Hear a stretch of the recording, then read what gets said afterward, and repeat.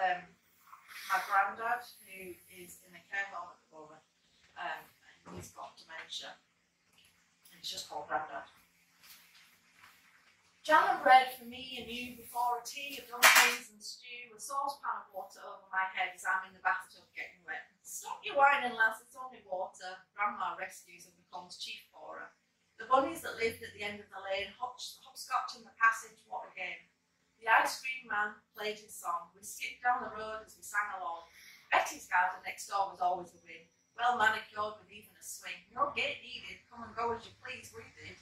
Dominoes, cards and chess, baking, gardening, time and check. Making things from wood and nails, leaving a trail of mud through the house. Carpets doused, grandma shouts and we run out. Giggling away in the shed, full of inventions hanging overhead. Things you made to ease life's woes, shovels and shears, garden hose. The greenhouse with broken glass, house tomatoes that were always first class. Rows of strawberry plants lined the land and an old toilet bowl filled with plants. A patch of grass ideal for cartwheels, compost pot for tea bags and orange peel.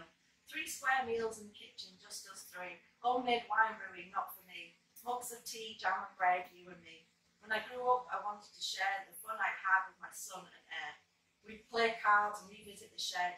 You'd have a nap, no need for a bed. You'd lay your head on a deck chair in the sunshine and soak up some rays. This is how we spent so many days.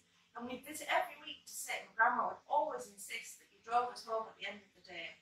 But I would gladly listen to the tales, blissful memories in every way.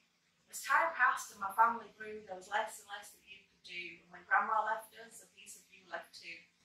Since that day, it's been difficult. But with time, you did catapult your old self out of its hiding place, and my younger kids saw a glimpse of the fun we had all those years since. Your memories are fading now, but that's okay. My memories of us are here to stay. And I'll remind you in every way of the fun we had in those days, and the history won't go away.